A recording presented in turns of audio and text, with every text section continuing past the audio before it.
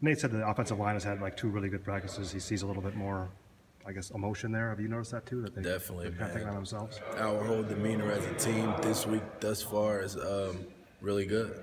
We back the business, you know. We're not in panic mode, but we know we got to win. We got to start winning because we know how it feels to win and we know how it feels to lose. You know, the interviews, even after the game, the interviews be different when we win than when we lose. So we all working hard. You know, today was I say was one of the best practices we had. You know, this year. Yeah.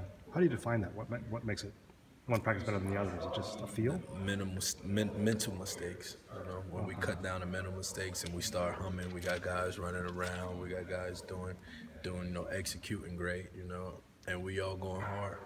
So when you have a great practice on Tuesday, what stage of preparation is that? Do you have the game plan in, or is it beginning of install? We're putting it in. We're putting it in, and then you know, we put together a Monday, a good Tuesday. We just got to finish and put together a Wednesday and Friday. So with it installed Wednesday, you're drilling it. We're drilling it. Yeah, we're humming. And then Thursday. We know what we got to do. Thursday's off day. Thursday off day. And Friday's. But it's not really an off day. But it is an off day. Duh, it's true. Really, I know, you're right. And then Friday we back at it. How many times this year have you had like a great Monday, a great Tuesday, a great Wednesday, and great Friday? Not too many times. But, you know, we got off to a good start this week, Monday, Tuesday, so we got to stay on it. We'll come back tomorrow and check. Come on. He's the man. He can make it happen. Actually, it's a Kirk. Kirk is the guy who says. Is Butler getting close? Oh, yeah. Is Butler getting close? Is he doing more?